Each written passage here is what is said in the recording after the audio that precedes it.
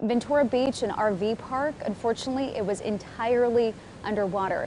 They evacuated the area prior to the storm, but weren't able to escape flooding from the nearby Ventura River. The owner of the location is devastated. We worked hard the last week to make sure that this didn't happen, and it was just, I've been here 28 years, and this is the most water we've seen in 28 years. It's phenomenal. I mean, I thought at 5 o'clock we had it licked. I mean, I really thought we had it licked, and it just came out of nowhere everywhere. How much damage do you think you're dealing with? Millions, millions.